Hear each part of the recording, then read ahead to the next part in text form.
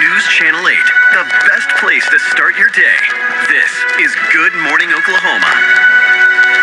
People across Tulsa experiencing extreme heat. How you can try to stay cool. Plus, a man's in jail for murder out of Muskogee County. We'll tell you the connection he has to the victim.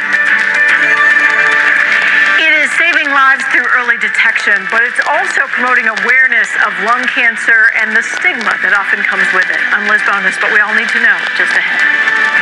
Good morning. Thanks for watching Good Morning Oklahoma at 4:30. I'm Tyler Butler here with Joy Bettenhausen, and we continue to be in that watch your pets phase of things. I keep having to try to get my dog to come inside because she's like, but there's a squirrel, but there's a rabbit, and it's like, yeah, but it's also feels like it's 115 degrees outside. And yesterday our high temperature was 102, so it was 1 degree warmer than what I expect. Even without the feels like, it's still miserable. I know, it is. So Tyler brings up a great point. Make sure to check on your pets as they go outside. But let's get right to the forecast because we're expecting yet again another oppressively hot and humid day.